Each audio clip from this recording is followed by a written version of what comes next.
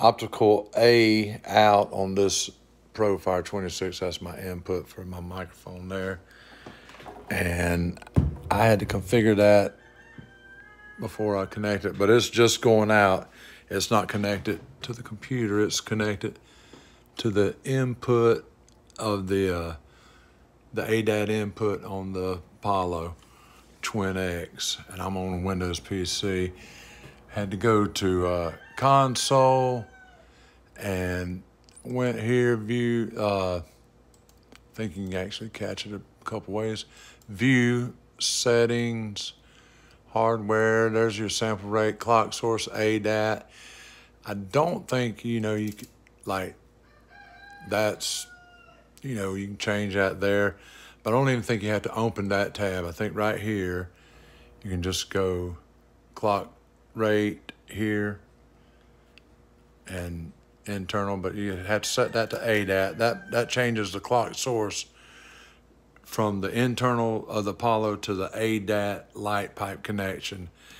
I'm sending this thing's clock to here, and that allows me to go through my adat channels. Hey.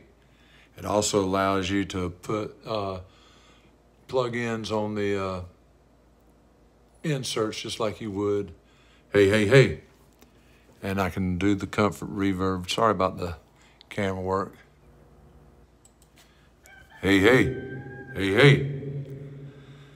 That was hard for me to figure out. The sample rate, if it's different right here, your adat, that's telling you you're in an error.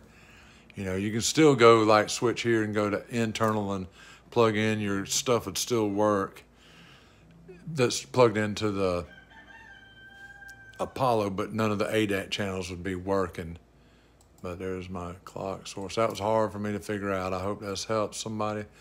Another thing I ran into was when I done this, I had all kinds of pops and clicks. And the pops and clicks, the way I got rid of those was I left the Apollo on and I power cycled the M audio, and that fixed the pops and clicks.